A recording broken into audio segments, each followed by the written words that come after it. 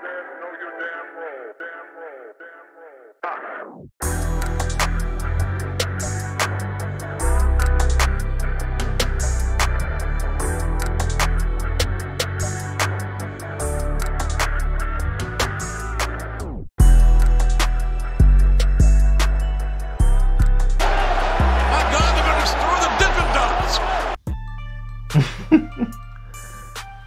be honest, man, I'm not even mad, 'cause I kind of low-key predicted pretty much everything that was going to happen on this show. What's going on, guys? It's your boy Big Hero Chris back at you with another one. If you're new to the channel, man, go ahead and subscribe, leave me a thumbs up, ring the notification bell, hit me up on Twitter. And of course, wish me a happy birthday, because it is indeed my birthday as well, Rumble Day. Oh man, they were so close. WWE, you were so close to giving me a good birthday, a good show for my birthday, man. You were so close. Even though you gave me everything I pretty much predicted, like my predictions video was pretty much straight up on point. On point from match to match, bell to bell. Everything I predicted pretty much happened for the most part. But, man, listen. Alright, so off rip, man, I'm gonna go ahead and knock off the matches I don't care about. Becky Lynch versus Doudrop. I really didn't pay attention to that match. Got me something to drink, because today is my birthday. I'm gonna keep saying that throughout the review, but today was my birthday, so I got me a little drinky drink. Also, this review is brought to you by Heineken, so if I sound a little, a little all over the place, you know why. But I got me a little drinky drink. Didn't really pay attention to the match. I already knew Becky Lynch was gonna win. She won with a manhandle slam off the second rope. Anyway, Becky Lynch is still the Raw Women's Champion. Next match, the mixed tag team match between Edge and Beth Phoenix and Maurice and The Miz. Yo, this match was actually pretty fun. Maurice was looking so good. She was looking like a dime plus 99, looking real good. Edge and Beth Phoenix ended up winning the match with a double Grand Slam. The match was actually a whole lot of fun. Like I had a feeling that it would be like a real fun match. Edge and Beth Phoenix won. All right, so let's get on to the meat and potatoes, man. Let's get into the stuff I really cared about, and that was the rest of the card, the remaining 4 matches. So I'm gonna go ahead and get the Raw Women, not the Raw Women's, but the Women's Royal Rumble match out the way, because to me, that was the, I'll go out and say that this was the second best match of the night to me, because this was the most fun. Like, besides the Universal title match, this was probably the most fun. And to be honest, this was the better Royal Rumble match between the men's and the women's match, because the men's match was really boring. It kind of almost put me to sleep. The only reason it didn't put me to sleep is because I knew I had to do this review. I was gonna knock this review out real quick before I just passed out or whatever. But I knew I wanted to get this review out of the way. But the women's Royal Rumble match was actually a whole lot of fun. It had a whole bunch of surprises, a whole bunch of I mean, they did announce a lot of the entrants ahead of time, so the majority of the match you pretty much knew who was going to come out. You didn't know exactly the order, but you did know that there would be a lot of people that they already announced. First things first, I got to talk about the fact that Mickie James came out with the Impact Women's Championship, the Knockouts Championship, and she came out with their Impact Wrestling theme. Like, I thought they were gonna have her come out with their WWE theme, but she came out with the Impact Wrestling Knockouts Championship and an Impact Wrestling theme. So that was a pretty cool thing to see. And honestly, I really wasn't expecting her to win, but she did have a pretty decent showing. I do gotta give a brief shout out to Jess Atlas, because he did predict that she would pretty much get knocked out in like 5 minutes or so, and I think that's exactly how long she lasted in the match. But it was pretty good to see her in the match. Another shout out I gotta give out to is Melina, because we got to see her entrance, and oh my god, she still got it. Even though she was in the match for like a cup of coffee, she got eliminated pretty early. And that was kind of disappointing to see, because Melina, she's still capable. She still can wrestle. She still got it, and her interest is still on point. Oh my god! But she got eliminated really early by Sasha Banks. Speaking of Sasha Banks, she got eliminated super early as well. I was expecting her to at least make it to the final 4, but she got knocked out pretty early. Another surprise I really didn't expect was Ivory. And not only did she come out as Ivory, she came out as Right to Censor Ivory, which is pretty funny. Like, she came out talking the entire time. She was running down the women's division, saying that they ain't shit pretty much. She dressed up like as she was in Right to Censor, and she got eliminated by Rhea Ripley, and that was a pretty funny spot. Another kind of weird, I don't want to say weird, but another kind of cool spot we saw was Cameron of the Funkadactyls. As you know, she was a former tag team partner of Naomi. She came out with her Funkadactyls theme, and prior to her coming out, you had Sonya Deville come out, and she came to the ring and went straight to the announcer's desk and kind of just chilled out there, and she was doing her announcing spot. And as Cameron was coming out, they were like, well, the announcer was like, well, yeah, that's Cameron. She's the former tag team partner of Naomi. And Sonya Deville was like, oh, she used to tag with Naomi, so Naomi would be pretty mad if I eliminated her. And that's what happened. Like, as Cameron was doing her thing in the ring, Sonya Deville came in and eliminated her. And then after that, Naomi came out, and she ended up eliminating Sonya Deville, so that was pretty cool. But then later ended up getting eliminated by Sonya Deville. Like, Naomi got knocked over the top rope. She was doing that spot, that typical Naomi and Kofi spot, where they do something to kind of stay in the ring or not get eliminated, and then immediately get eliminated. But this time she had her feet hanging off the ring apron, and Sonya Deville just pulled her out. So I'm assuming that feud is still going to continue, even though I was hoping it would end, but it's going to continue. Oh my god. Women's Royal Rumble, we got Mighty Molly return. She got beat up by Nikki, almost a superhero, because I guess they can only have one superhero at a time, even though the Hurricane had a whole crew of superheroes come out. But whatever, it is what it is.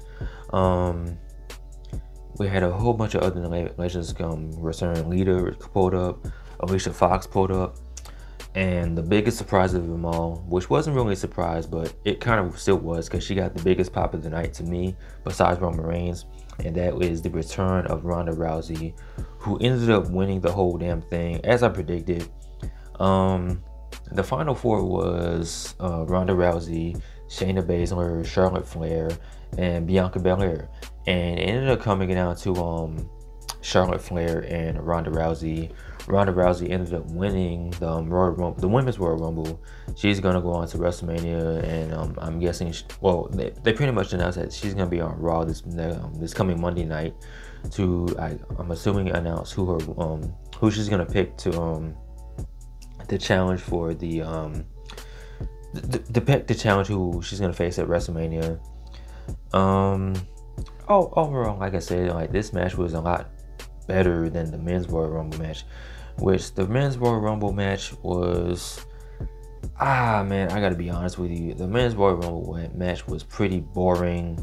They eliminated a lot of people who I think that would last a lot longer early. Like, Dominik Mysterio got eliminated early before his dad came out.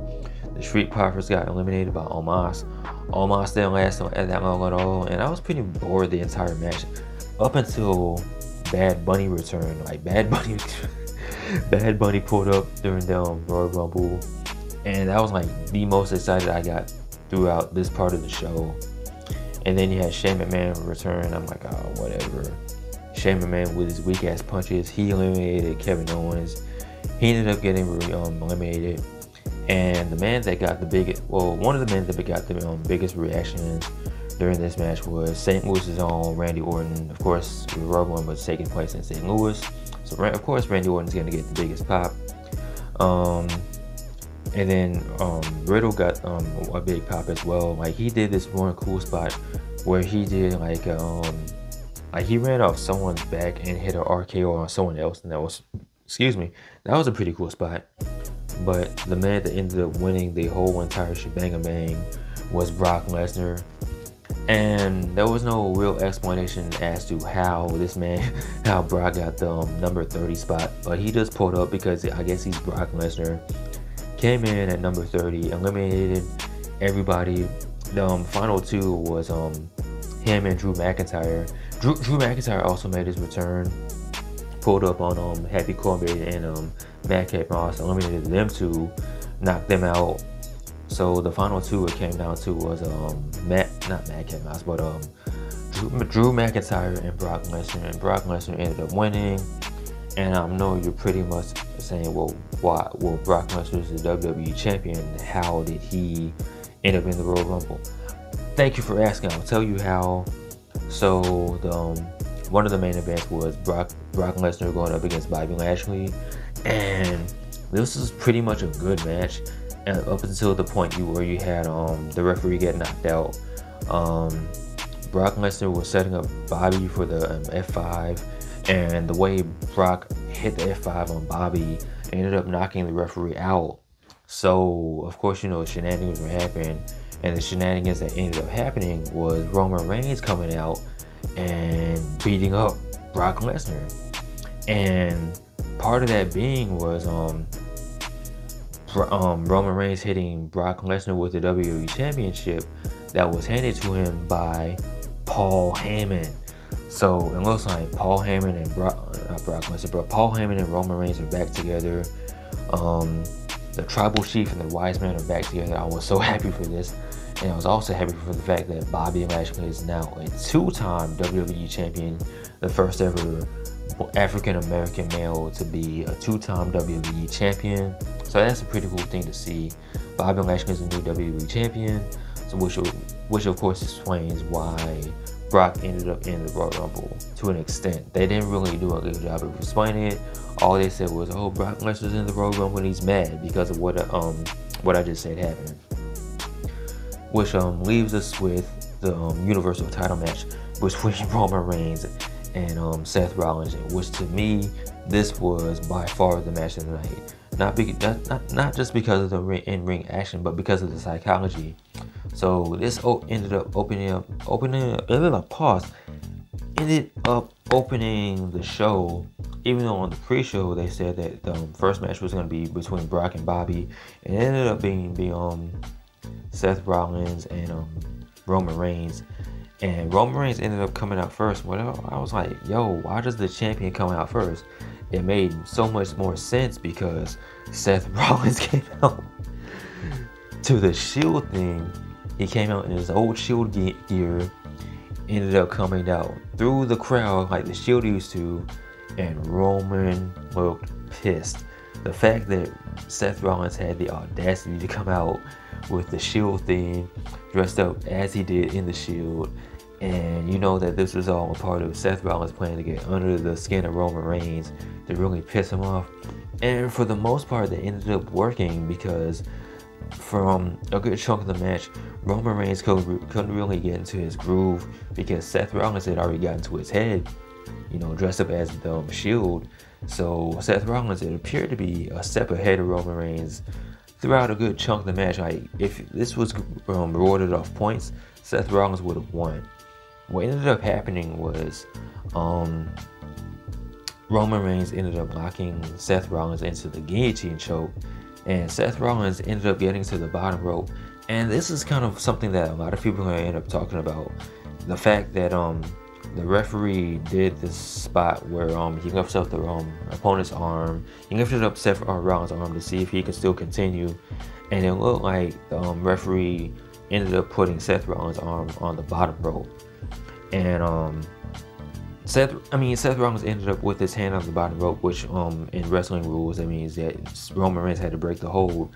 Roman Reigns did not break the hold. He had it locked in and ended up losing by disqualification. But of course, that means he's still the WWE Universal Champion. And Roman Reigns had it locked in, and he was saying, like, Seth Rollins deserved this. He had it coming. He made me do it. He's just going off. And then after the match, Roman Reigns lights Seth Rollins up with a steel chair. He takes one steel chair shades of when Seth Rollins turned his back on the Shield.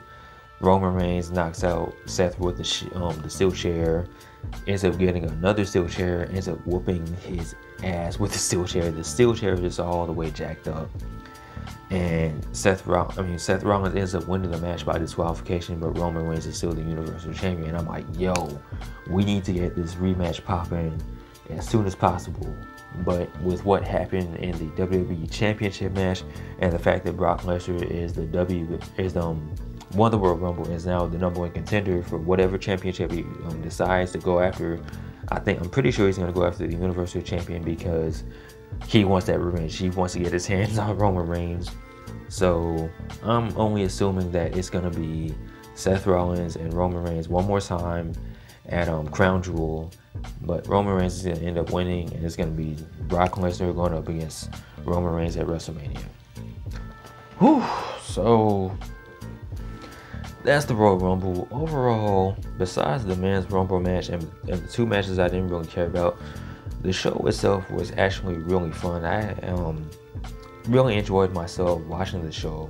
I wasn't really bored besides the men's Royal Rumble match. Overall, it was a good show.